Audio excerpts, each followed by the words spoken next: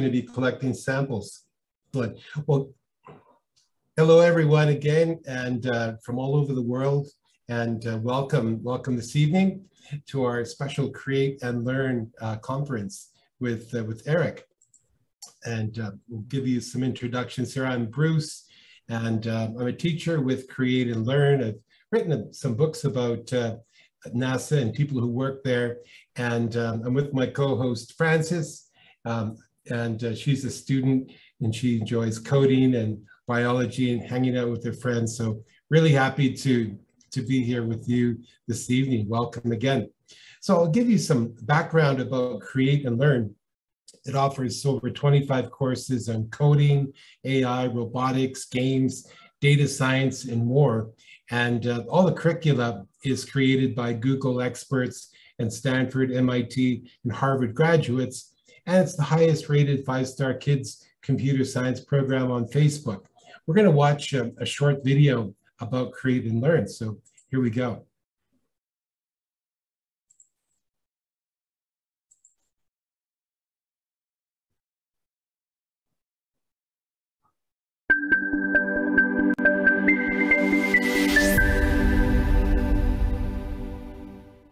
Thank you, Bruce.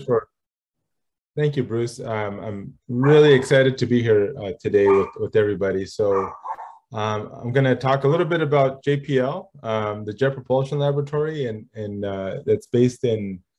Oh, let me see. I'm trying to get my. There you go. There's a picture here actually of JPL. It's a campus, almost like a school campus, like a university. And it's about 6,000 employees that work there, and we do more than just Mars missions. And I'm gonna get to a video in a second, but you know, if we have any questions, you know, go ahead and put them in the chat, and Bruce, please you know, shout them out there if you need to, and I can try to answer as we go along. And so. Anyway, wanted to introduce a little bit about myself, what I do. I'm currently the manager for the on the Mars sample return lander, where I'm going to develop a motor controller. So this is actually, you know, in line with some of the curriculum at Create and Learn. We're going to be designing a motor controller to allow us to actually autonomously actuate and fly the rover or fly the lander as it's through EDL, and we're going to be able to use rockets, rocket engines to slow us down and eventually put us down safely on the ground on Mars. So we're developing a brand new motor controller with software and a brand new computer for this mission. So my previous task before this was working on the Mars 2020, which is the Perseverance Rover, and that rover was the one that is currently now collecting samples and getting them stored for my next program, right, which is to go pick them up and eventually bring them back. So so that's a little bit about me. Let's see, I'm trying to get to the chat a little bit. And so, okay, so here, let me jump forward here. So as I said, right, we're actually one of NASA's arms, right? So NASA has 10 centers across the country, across the US, and we are one of the centers. I'm going to say that we are probably the coolest center of all the NASA centers, because we actually do get to do a lot more design and development of spacecraft at JPL. So that's the cool part. Caltech is actually the organization, the school that actually manages us, right? So I kind of have two bosses, both NASA and Caltech, and but it works out really good for us, and you know, we're always excited to do new and exciting work. So I'm gonna go through next. I'm gonna play a video. It's gonna show you a lot of different missions over the past about 15 years or so. And I'm gonna ask you after the video, I want to ask, can you guys tell me what kind of missions, what kind of things are we looking for with these missions? And you'll see it'll be scattered throughout. So I want to understand, you know, how much we do. I want you guys to understand we don't just do Mars missions. We do a lot of other things, right? So We're going to hit the video next.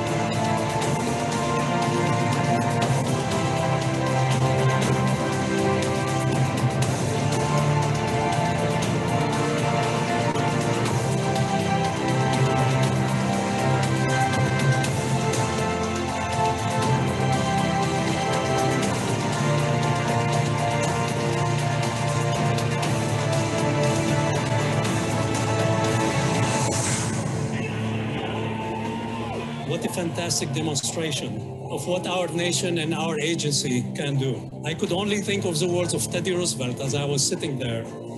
It is far better to dare mighty things even though we might fail, than to stay in a twilight that knows neither victory nor defeat. And the team brought us victory.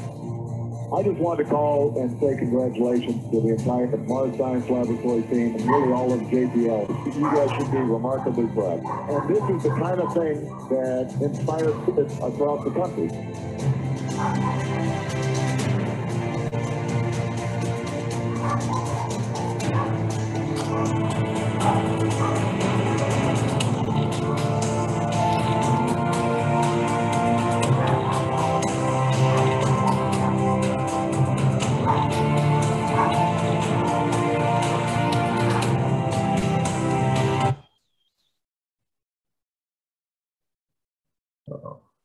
Did something stop? Yeah, looks like it's paused.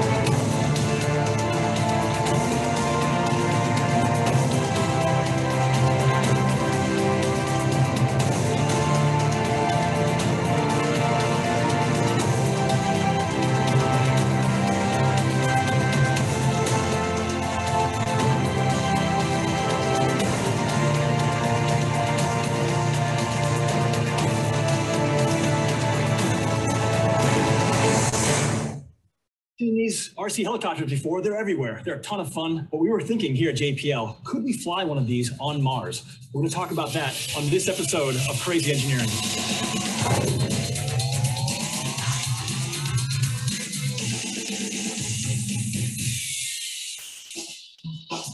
So why would we want to put a helicopter on Mars? If I'm the rover right now, I can't really see over the terrain behind me. But if I had a helicopter with a camera on it, all of a sudden, I can see a whole lot more. If our rover was equipped with its very own helicopter that could see over the tall objects in front of us, it would allow us to make decisions much more efficiently on which way to command the rover. You might think it's actually easier to fly one of these helicopters on Mars because it's actually 3/8 the gravity we have here on Earth, but it's 100 times less atmosphere. The way any of these helicopters work is the rotor blades spin up and they produce lift because of the density of the atmosphere. So once you lose that density, you've got to spin even faster or get bigger rotor blades or get lighter. How are we going to solve that problem if we go to Mars? Let's go talk to an expert and see if we can figure this out. All right, guys, I think we found our expert. This is Bob. Bob, can you tell us where we are right now? We're in one of our robotics labs here at JPL, where we have a full-scale mock-up of one of the Mars helicopters we've been working on. What are the challenges that you have to overcome in order to produce lift on the surface? Right, so there's a challenge of the very low density of the atmosphere. There's the challenge of keeping the whole mass of the system small so that we don't overwhelm the lift capability of the system. It has to be autonomous in terms of being able to fly and maintain stable flight. And then this system has to repeatedly take off and land on natural rocky terrain like you see out here. And then the other one is that it has to survive the harsh environment of Mars.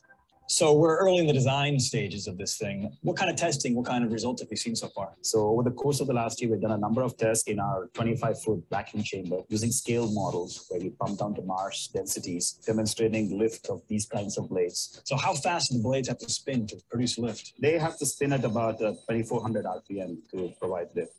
Could you tell us a little bit about this helicopter's capabilities when it's on Mars? Right, so the system is designed to fly for 2 to 3 minutes every day. There's a solar panel on the top, and that provides us enough energy for that short flight, as well as to keep us warm through the night. So in those 2 to 3 minutes, we expect to have daily flights of about half a kilometer or so. What are the next steps? How do we get this thing ready for a future rover mission? Because this thing is going to take off every day and land every day. We want to make sure we have a bulletproof landing system. And landing is the riskiest part of any mission. UDL has 7 minutes of terror. We'll have 7 seconds of terror every day. Bob, thanks a lot for teaching us about the helicopter. I hope you guys out there had as much fun as we did learning about this, and check back soon for some more crazy engineering.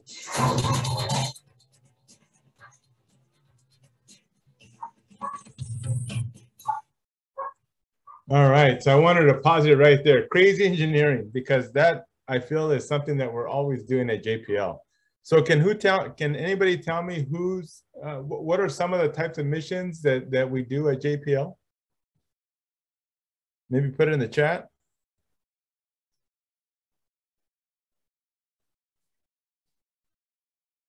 Rockets, rovers, launch skyrockets from Ethan. Mars missions, Curiosity sea missions, rovers, helicopters, go to the moon, space, Cassini, lots of things, exploring, looking for foreign life, exploring outer space, Titan missions, Perseverance, making drones, and so on. Lots of great answers. And these are great answers, but I also wanted to point out that there's actually a lot of Earth missions too, that we actually have a lot of satellites that are studying moisture content in the soil. We understand the Earth as much as we like to explore outside of the Earth, right? And go to deep space for, you know, for Vesta, for Dawn, for instance, or you know, see the moons of Enceladus, right, and watch the geysers, and go to different, you know, deep space or Mars, you know, land on Mars and do exploration. Then we also do a ton of exploration or understanding of our own Earth, right? So that's actually, I wanted to make sure that everybody understood that it's not only, you know, the deep space stuff. We also do a lot of things near Earth to help better understand where, you know, where we're coming from, how things are how the Earth is evolving over time, right? So, Eric, a question came through from I think it was from Dust. He says, "Where is JPL?" Oh yeah, so JPL's in Southern California and in the U.S. Right? I realize this is now a international classroom that we're talking to. So in the U.S. and in California, in Southern California, there's they call it the San Gabriel Mountains. We're nestled just under there, and home of 6,000 you know, kind of crazy engineers that keep doing this work. Another quick one about JPL: is it a restricted area to the public? No, so actually we are a federally funded research and development. So we are, you know, NASA, you know, and the federal government does fund us, but and as a result of that, we actually have to be open with what we're doing there. So there are tours that are available, not so much now with COVID, right? Eventually that'll go away. But yes, we do have tours, and once a year we host what we call an open house, and the open house is a time for anybody in the public to come in, and they're able to see what we're working on. We'll have displays out. Engineers will be out there talking, and scientists will all be talking about the work that they're doing, and it's usually a really good time. It's done over 2 days, and it's always a lot of fun. There are a lot of questions coming just about what you do during your day. What's a typical day like? But we should probably let you go carry on a little bit with your presentation. All right. Well, right? Actually, I think I can answer some of that on what I did on the previous project for on Perseverance. I'm going to skip forward here. Oops. So the Mars 2020 sample caching subsystem, right? This was this is what and the reason why we went to Mars this last time with Perseverance, right? This entire subsystem in the front here, it was called the sample caching system. This is a robot, essentially a geologist that actually is going out to Mars. We'll use a bunch of different sensors and science instruments to determine which samples they want to collect.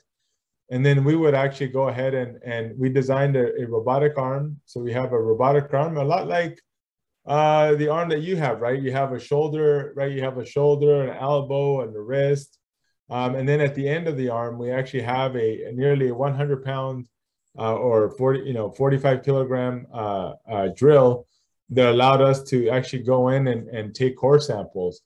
And then inside the belly of the rover, we have a way to actually put, we have empty tubes that we'll use to then fill with samples, and then put those back in, and then store them, and eventually we drop them off for a future mission to pick them up. So, my day-to-day was I was actually one of the managers designing this system, and we were designing, everything, and I had to.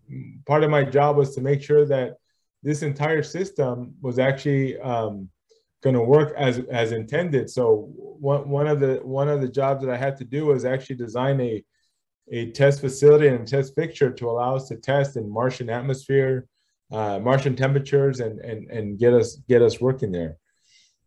So part of my day was a lot of my day actually was spending working on working on this part of the rover. This is just a couple other views of what you might see, right? So this is a docking ring that we use to actually pass bits and samples back and forth into the rover. And then we have, these were all the sample tube storage area on the side there. This is looking underneath from the bottom. So you can actually see all these are all tubes that would eventually get filled with Martian rocks and soil. And then various processing stations and things that we're working on over here. So we're gonna go, and so this is again just kind of showing you a more detailed view of the drill. So the drill, you know, is primarily, this is the drill housing. The drill is inside. It's a percussion drill, so it's actually meant to hammer and go into rocks. And this is kind of what these are what the bits look like. They're hollow inside because that's where we got to collect samples.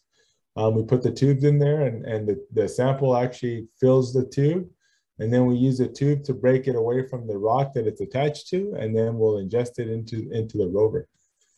So we're gonna go forward again, and then I'm going to show you a little animation of what it's like to drill and sample on Mars.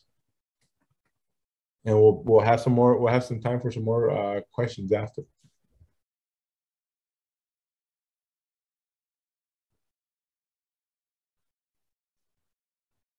So just so you're aware, there's no sound on this one, I think. Oh, there it is.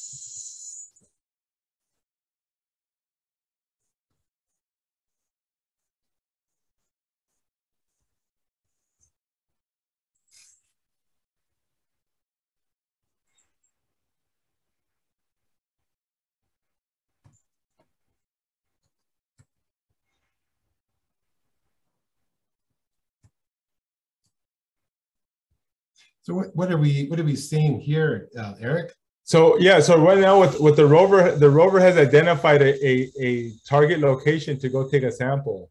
So it deployed the robotic arm to go take that sample. So what you've seen there is it actually went in, it drilled. It has a sample that is collected inside the drill bit. Now it's going to go drop off the drill, and see that drill bit just got dropped off with the sample tube inside of it with sample inside. So what's going to happen next is that you'll see the sample handling arm here pull the sample out, and then it's going to go and process it. It's going to go take some volume estimation with the probe that we have in there, and then it's going to move over and take over some so there you go, measure volume. It will seal the sample tube. And then we'll take images of each of these steps, right? So that way we have sort of a record as to what's going on.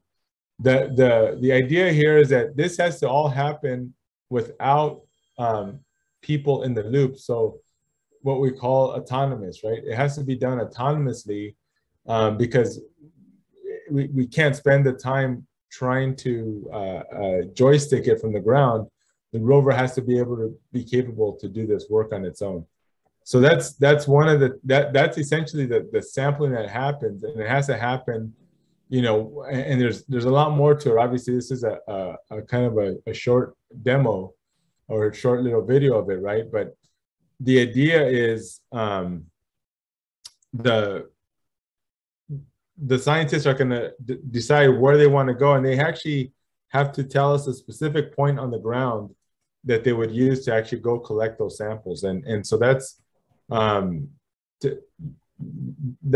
where a lot of this, you know, essentially work has to happen. All this autonomy has to get built in. Software has to know exactly where the rover's at. How is its relation to the, you know, to what's in front of it by using the vision system, deploy the arm and do all the work. Eric, a couple of questions, good ones. There are many good questions are coming in. Keep them coming, guys. But two that stood out. How do they decide where to drill? And the second part, how do they get the samples, or how will they get the samples back to Earth? Okay, so first, there's a lot of science instruments that are actually I'm going to go forward one real quick. Just to So I'm gonna. So there's actually a lot of science. There's 10 science instruments on Perseverance. Those science instruments are used to help understand what the chemistry, what's the composition of the rocks around it. And so the scientists will actually take a lot of data, review that data, and then decide, oh, I want to see more about this rock. So we have one of our bits that we take with us is called an abrading bit. It's used to scrape off like the top layer of the rock, and then we can go and examine it much closer. That tells us, okay, whether or not we want to decide to take a sample. If the scientists all agree, they say, hey, we want a sample from that rock. They tell us basically on a picture, I want to get that sample there. And then our robotic arm will go and figure out how to get there. It'll plan the move. It'll take the sample out of the ground and then store it on the rover. And then how do we get it back? Well, we're actually just starting to work on that now. We are working on a design to bring it back, but at a high level. The samples will get onto a what they call an orbiting sample. It's kind of like a big sphere that's going to hold it. It'll go into a rocket, what we call the Mars Descent Vehicle, and we'll do a remote launch from Mars. We'll launch that rocket, and then we will eject out the sample, and an orbiter will come and kind of pick it up from orbit around Mars, and then that will turn around and come back and drop the sample off. I think we're actually going to drop it off in Utah, from what I understand. There's a desert in Utah that we're planning on shooting the samples to and pick them up from there. That's exciting. And originally the site to do the collection, the Jezero Crater, what's the significance of that particular place, Eric? So yeah, I'm sure there's a lot more detail in there, but the way I understood it is that this was a delta where water once has flown, was flowing, and you had plenty of water kind of flowing into this area, and for everything that we know, right, where there's water, there's potential for life. So we're exploring those areas to get samples out of there to see if there's any microbial life remaining in any of those rock samples that we take. I just saw one of the messages, right? How big is the rover, right? The rover's about the size of a small SUV. It weighs about 2,000 pounds, about 1 ton. Okay, yeah, we'd like to ask everyone, please, to not draw on the screen. We appreciate your creativity, but it is distracting for the other participants. Thanks, everyone, for not drawing. All right, so I think we wanted to maybe move into some of the other activities, right? Are there more questions? I'm happy to answer some more questions. Yeah, absolutely. So there are several. Let's go back here. There was a great one about are there missions that are not autonomous? Something of the autonomous nature of Perseverance. So can you talk about that a little bit, please? Yeah, a lot of our missions all have some level of autonomy. The reason why is because we have to, in order to, so I know one of the chats, I think I wrote that, we get a ton of data every day from, or I should say, terabytes worth of data probably every day from all the various missions that are running around, frankly, the universe, right? From as far out as Voyager, right? All the way to something that's near the Earth. And all this data actually comes to our center, our data center, and we have to process it. Now, the reason why I say that we have autonomy in a lot of our spacecraft is frankly because, we cannot watch them every single minute of every single day. So we have to build in, that it needs to know what it has to do. So it has, if it's flying, let's say it's flying around Mars, right? It knows what it's supposed to be doing and taking images, storing the data, sending over data packets. And we also have to share the deep space network that actually allows us to receive this information from Mars, from anywhere else, that we have a spacecraft flying. So we have to be able to share the deep space network to actually get data back. And then if, so if something happens, right, locally at the spacecraft level, it's able to go ahead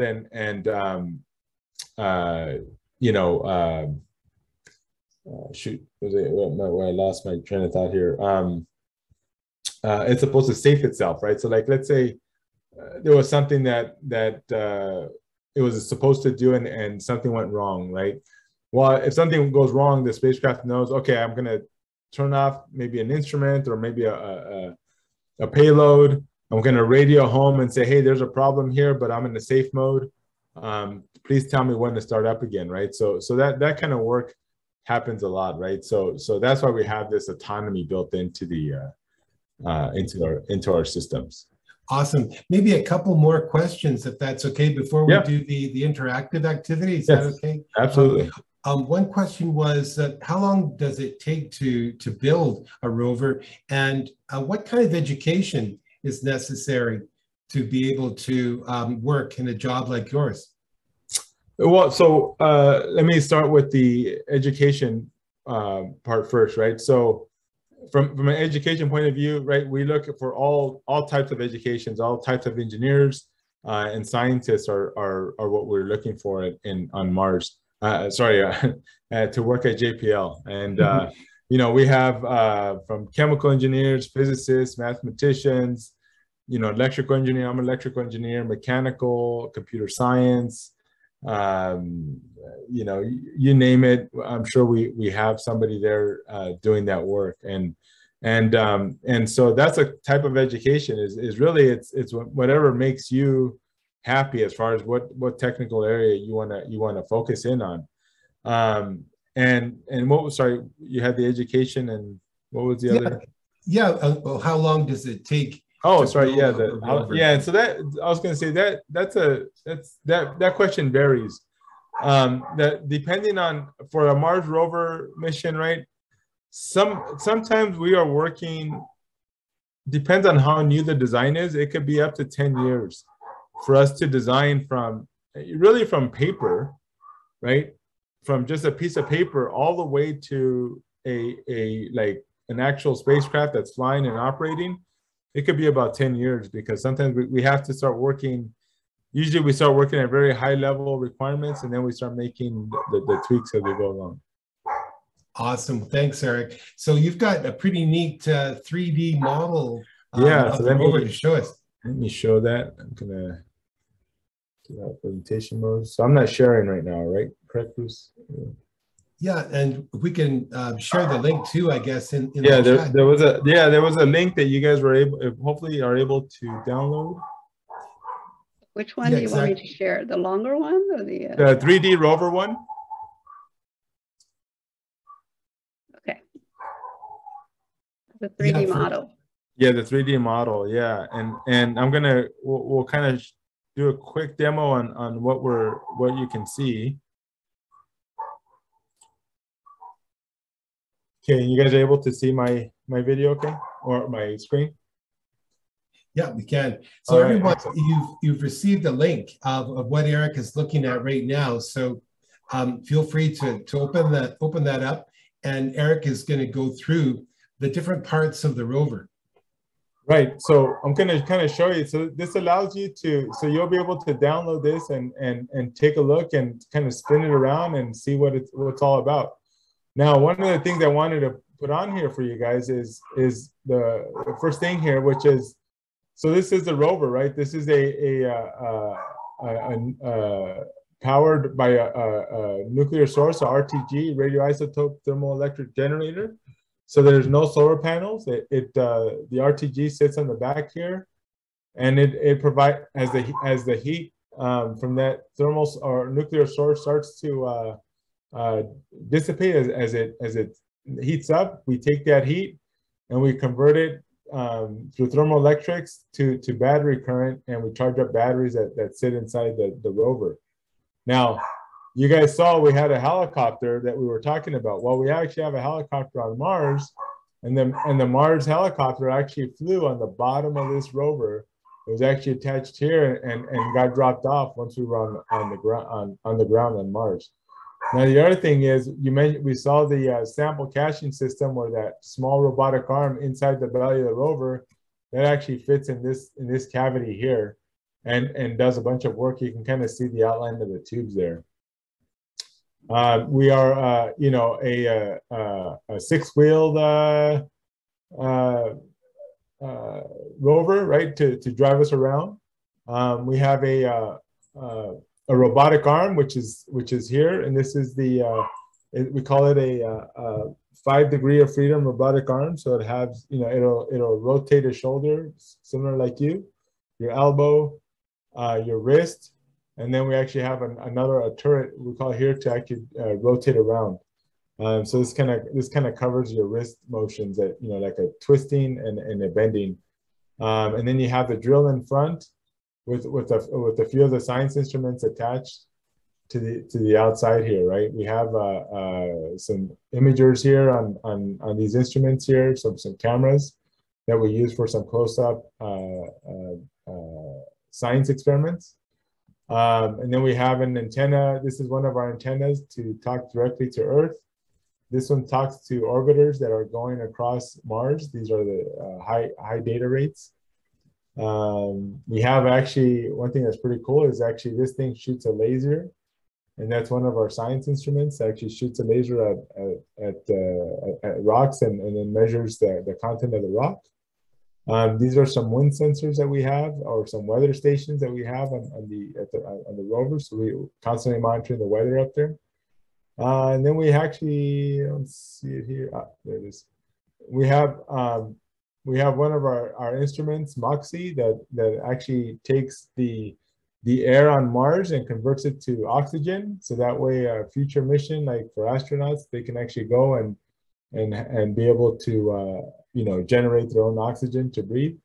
And so one thing I wanted, maybe I hope I stalled long enough to have you guys download this and be able to work on it, but I wanted you guys to point out to me, or maybe tell me, how many motors do we have for driving? So not only, you know, driving, so think about what would you do to drive? You gotta, you know, drive forward, backwards, you know, turn right, turn left. So can you guys maybe go through and tell me how many motors? Sorry, Eric, Eva says 8. I think people are still looking at that. How many motors? Yeah, okay, so 8. Yeah, eight is not the right number. 5 from land. No, well, look, we have 6 wheels. 16. So it's got to be at least 6, right? So let's give people a little time to count.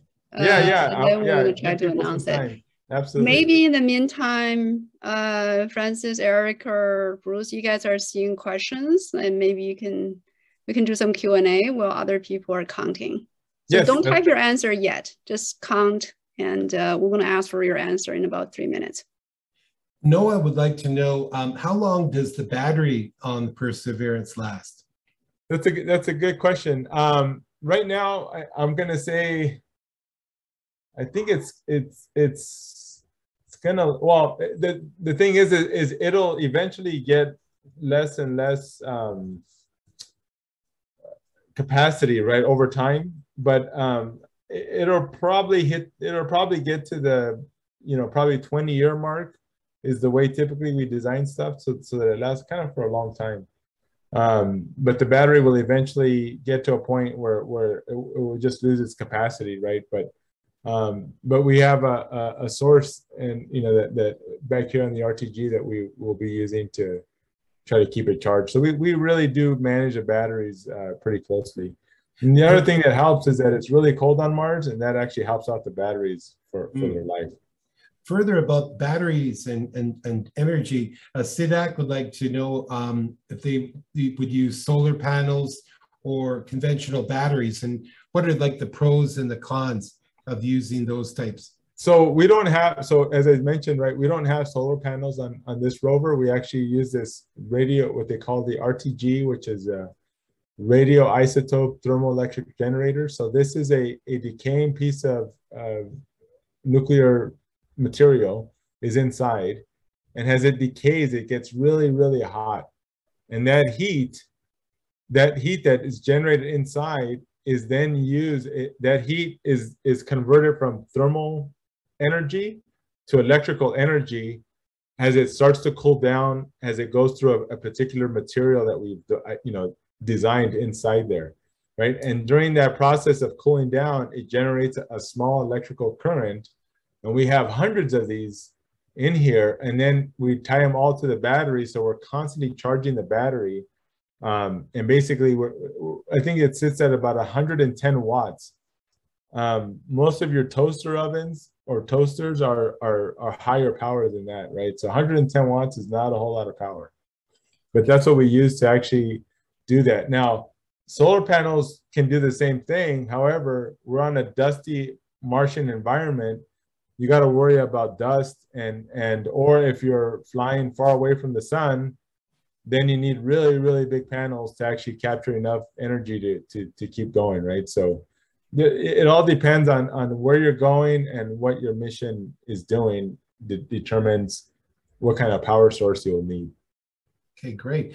Nietzsche was, I think, referring back to an earlier part of your presentation when you said that they might be landing the samples in Utah. Where is Utah, and why is that like a good place to be bringing the samples back to? So Utah is in the United States. It's about, and the reason why this particular area is there's from what I understand, a desert there. There's a large desert that in Utah, and the sand is really soft. And so what they're looking at is saying, hey, if we're gonna kind of drop this thing on Earth, we don't want to put it in water like in the ocean, because that could actually have that could actually contaminate, right? Water gets everywhere. That can actually contaminate or make the samples not viable. And so the sand is better, right? And they believe that they have this sand and we understand the sand composition that we think we'll design it to survive that impact. Okay, awesome. Are we ready to look at some of our answers for the? Yeah, so let's look at some of the answers. So how about this? I can start showing you and counting them, and that way you guys can see. Sorry, I think I unshared it. Can you share again? Yeah, no problem.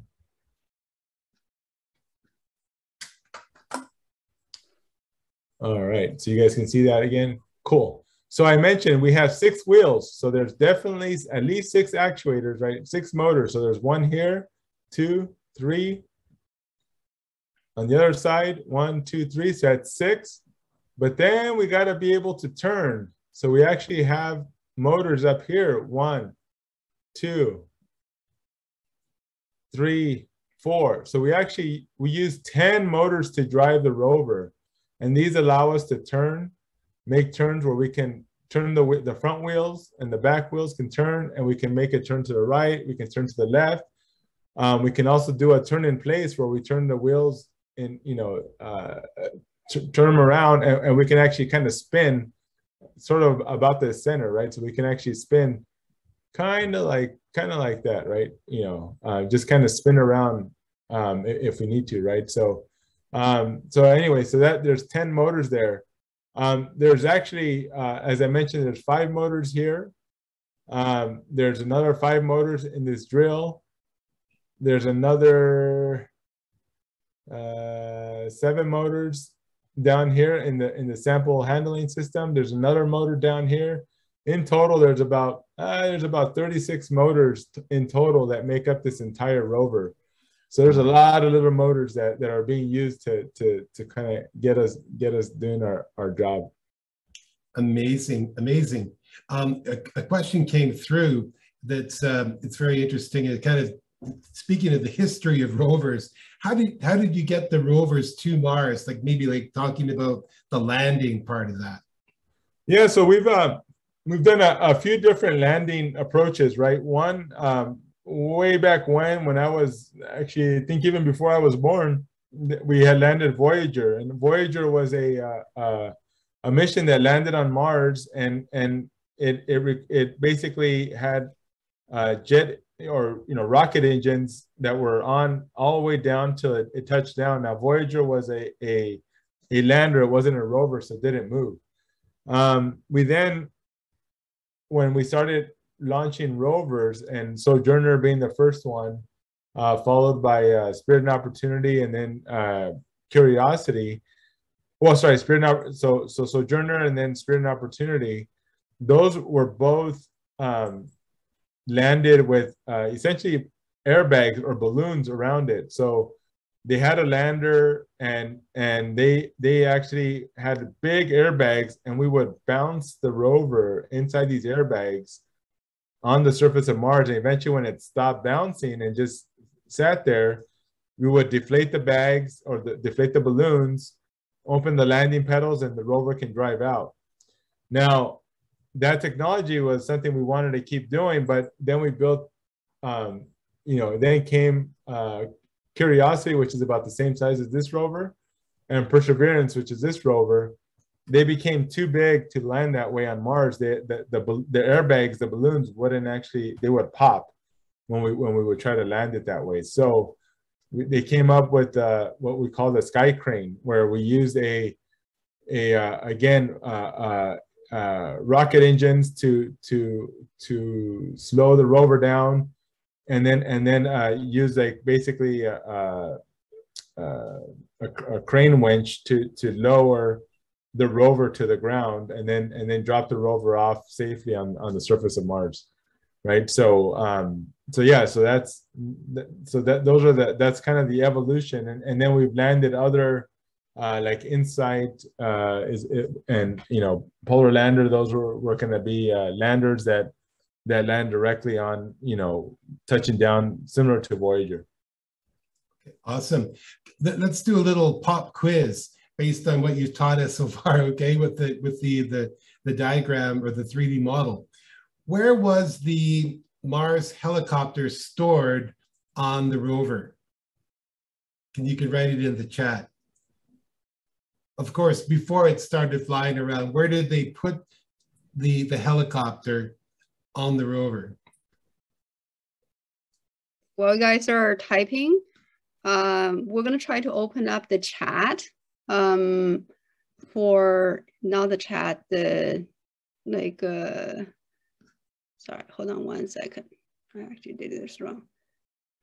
You guys need to unmute yourself. I'm going to lower everyone's hand, and I'm going to have people raise their hand to ask some questions in a minute. And also, I know people have been sending questions to Francis as well. I want to make sure some of those get answered too. Maybe Francis, you can ask a couple of those questions, and then we're going to go to those people who raise their hand and have you go do voice, ask some questions. Go ahead, Francis, you want to go first? So one of the questions that I got was, how long does it take to like build a rover, I guess? Okay, sorry, Eric, I incidentally muted everyone. So can you unmute yourself? No, I got it now. Thanks. Yeah, I see that. So yeah, Francis, so it depends, right? Typically it could take about 10 years to design a rover from essentially paper all the way up. Now if we already have a good design and we want to reuse part of it, we can probably do it in a little bit shorter time. So maybe 5-6 years. Okay, yeah. Another question that I got was that, I guess, this is like kind of more abstract, but in terms of like space missions, is NASA like more focusing on stuff in our solar system or stuff like more farther than that? And we actually do a lot in our own solar system, and then for sure we try to always make sure we understand what's around Earth first, right? And then we do also do exploration outside, but yeah, we do now Earth all the way out, and then we even do some experiments that are ground based, right? That are we don't have to take a launch vehicle. We can do it on Earth. I'll give an example, right? We created a sensor that can detect human hearts beating in disaster zones, right? So during Nepal, there was a large earthquake, and there was rubble and people trapped, and we actually deployed our sensor, and it was able to tell us when there was heartbeats there to detect heartbeats, so that we can tell rescue workers where to go look for people and hopefully save some lives. So yeah, we try to do a little bit of everything, right? From stuff on Earth and all the way out to deep space. Very cool. And I think, Bruce, you had your pop quiz. Are people ready to answer the quiz in the chat? We've got a few coming through. Some are coming directly to me. The helicopter is under the rover, and another one, I'm pretty sure it was on the top. So if we think back to the rover, where anyone else want to say where they thought that it was stored? Right under the roof, top, under the belly, under the rover. That seems to be the consensus. Which one is right, Eric? Yeah, it's under the rover, right? Exactly. So it was tucked underneath the rover, and then it was dropped off once we got on Mars. Great. Cool. We have 20 people raise their hand to ask questions. We're going to try to do maybe 5. Bruce or Francis or Eric, you guys want to go unmute people to, if you don't know how to do it, I can do it, but you can unmute and then call their name. Yeah, I'll defer to Francis to go ahead and pick the people. Yeah, go for it, Francis. Do I just like choose someone? Yeah, you go to, when you choose someone, you need to unmute them first. Okay, I guess first Lillian. Okay, so how many rovers have there been? So there are 5 rovers on Mars that are currently they're not all still operational, but we have put 5 rovers on Mars.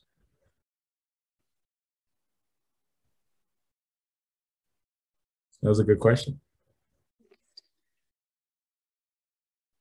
Should we do another one like that? Yeah. Bruce, you want to pick one? Okay, let's talk to Jimmy. So when I studied that picture of the rover, I saw a thing on the top that sticks out. Is it a camera or what is it?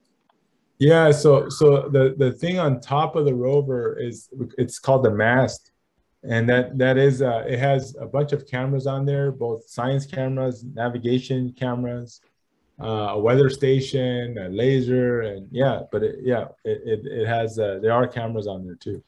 Absolutely. Okay. All Awesome. right. Do we have time for a couple more like this? Sure. Okay, awesome. Let's talk to Adrian here. Go ahead, Adrian.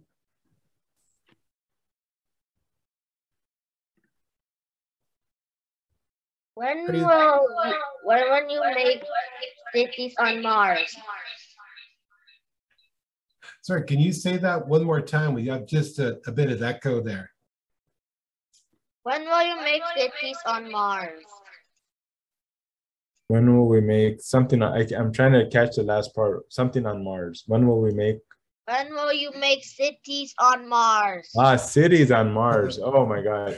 Yeah, that is going to be a long time away as far as I'm concerned. It's going to take us a long time to actually be able to, I think, get people on Mars. Right? It's not an easy task. We can only, at least for the technology that I am aware of, we can only land about 2,000 pounds at a time on Mars, and cities, buildings, things like that take a lot more weight than that to be successful. Okay, well, thanks for the question. Let's hear from Kush. Go ahead, Kush. So I have 2 questions. My first one was, how much radioactive material do you use for the fuel of a rover? That's a good question. It is not very much, but I actually do not have that answer in my my head. I can probably go look it up, but it doesn't require a whole lot. It just gets really hot, and we're more using the heat out of it, not necessarily the material itself. Okay. And my second question was, is there like any evidence of extraterrestrial life on Mars? Not that we've seen. So we're looking for. We are looking for signatures of life, right? And so that's kind of what we're looking to do. We're trying to get a sample, and hopefully when it comes back, we can measure and determine if there was ever life there on Mars. Okay, thanks very much, Kush. Great questions. Let's hear from Erica. Go ahead, Erica. I was wondering, do you use like special metal or like a normal metal to make your robots, like your rover? Yeah, it's a good point.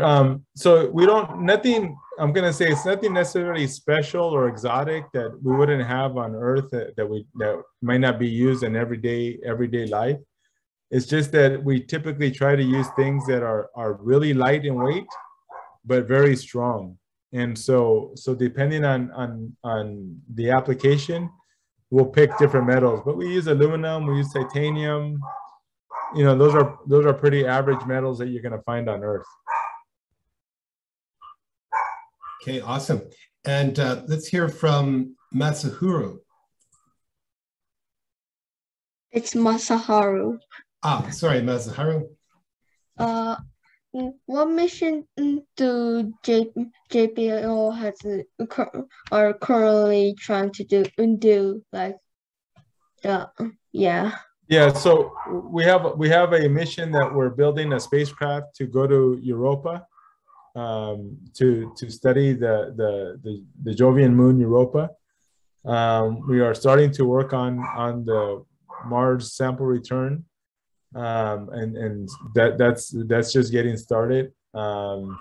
We have another mission that is nearly done. That's going to go to Psyche, which is a metal asteroid in the asteroid belt, and the thought there is there's the asteroid belt we think should be a planet, not a debris field, and so this metal asteroid they think is actually a core that has gotten frozen when something happened to, we think maybe a planet while it was forming may have got hit with something else and broke apart, so they want to go study that. So those are some of the projects that are currently in work now. Awesome. I guess next maybe August.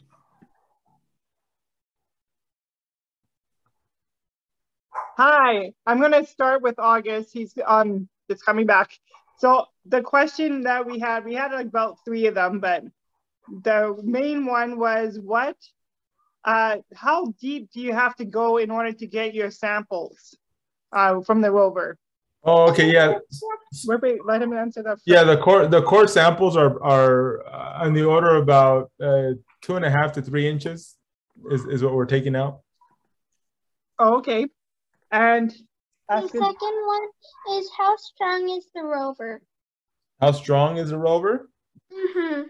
Well, I think it's pretty strong. The rover, with one arm, has to hold about 100 pounds or 45 kilograms, and it can stretch its arm out and touch the ground and with pretty good accuracy. So I think it's pretty strong. It can hold 100 pounds with one arm. Awesome. One last question he has is, how do you bring back the samples to Earth, and how long does it take? So we're just starting to work on that, and but our plan is that it'll probably be about 10 years from now when we get them back. We're designing a spacecraft today. We're just starting to work on that. We're gonna have to build the spacecraft, launch it, land on Mars, go collect the samples that are already, go select the tubes that already have samples inside. We have to load them into a what we call the OS and a a Mars ascent vehicle, and then we will launch that back in, that'll launch back to a Martian orbit, and then another spacecraft will pick up those samples and bring them back. And so all of that adds up to about 10 years or so. Great. Humail is really itching to ask a question. All right. So, Humail, there you go. Here's your chance. I have two questions. The first one is, what planet are you trying to go to next? The one I'm working on is Mars. That's where we're going to next. And another question, when will you find out how to grow plants on Mars? That's a good question. I don't know. I actually don't know. Most of the work that we do is robotic, and we don't do a lot of human kind of stuff. So I don't even know if there's a project out there that's already starting to study that. The thing is, we do know a lot about Mars. We know what the atmosphere is like. We know what the temperatures are. We know, there's no flowing water, right? There things like that. So we can create that on Earth if we wanted to, and try to look at what it does to plant. We also know the radiation, what kind of radiation is seen on Mars. So I think we can probably do that here. I just don't know when that might happen, when we might try to do that, at Mars. Cool. Good question.